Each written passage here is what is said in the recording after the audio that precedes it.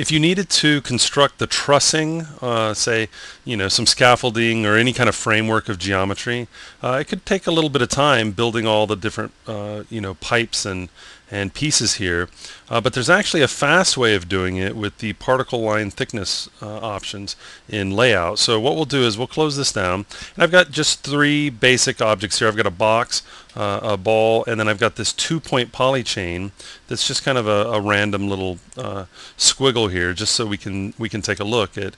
If we wanted to, we could rail extrude to give thickness, but we're over in layout, and we're going to do it with rendering. So what we can do is I'm going to hop over to the surface editor, and we're going to go to the surface that I used for the ball and the box, and under the Advanced tab, if we check Render Outlines, and instead of giving it a positive number, let's give it a negative number. I'm going to put -10, and let's do a render.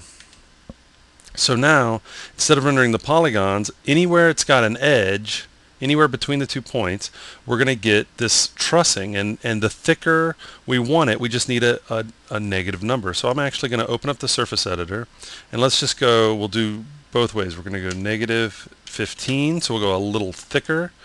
So we'll do an F9. Okay, so if I go page up, page down, we can see the difference. So the lower the number, so if I go -20, it's going to get thicker. If I go, let's do -5, so we'll go a little thinner.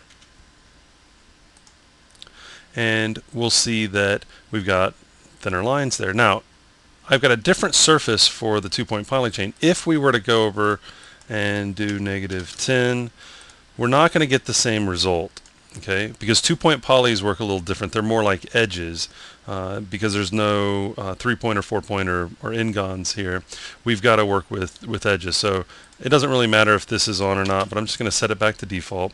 And what we need to do for the 2-point polys is we'll head over to Object, Properties, and under the Edges tab, we'll change the particle line thickness. I'm going to go ahead and change that to, well, -10 seems to work pretty good. For actually, you know what, -5 seems to look better than the -10. It looks better on the ball and the box. So let's try that. And there we go. Now we've got thickness. We've got actual like piping. It's like tubing on here.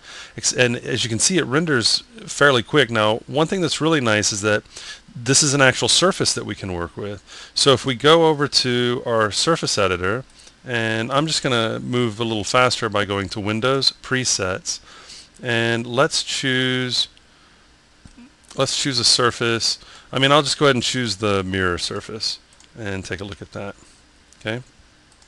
So now I've got the mirror surface on the 2-point poly, and if I want, I can head over to the other surface for the box and ball, and we'll just go over to a different metal surface.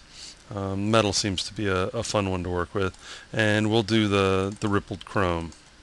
Okay, and because I copied the preset setting over, it also changed in the Advanced tab. So I'm going to go and just change the render outlines, and for the, I think we like -5. I think that one looked the best. And there we go. So just remember, for surfaces, you'll want to come over to the Advanced tab, check Render Outline, so make that active, and put a negative value in line size. And for 2-point polys, you'll want to come over to Object Properties under the Edges tab and change the particle line thickness to a negative value. And you can get your trussing or your framework quite easy without having to build it from scratch in Modeler. Here's an organic character that I've set the subpatch level to 1. And in the surface editor, I've went ahead and set up on all the different surfaces a -5, and we'll do a render of that. And you can see that it's making up a framework of them. I'm going to Shift-C-T for move and just get a close-up. And we can see a setup here using, an organic character and replacing the surface with the trussing with render outlines. Here's one last example showing the same object right on top of itself, and one version of the object has the render outlines, which is giving us all this trussing, all this framework, and the other object is just a regular object with this blue reflective surface on it. I'm going to go ahead and and go to another render to show a close-up.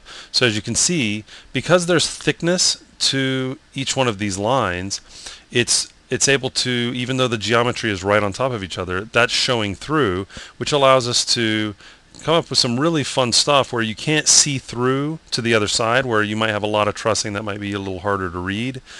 So this is just another example of using render outlines on geometry.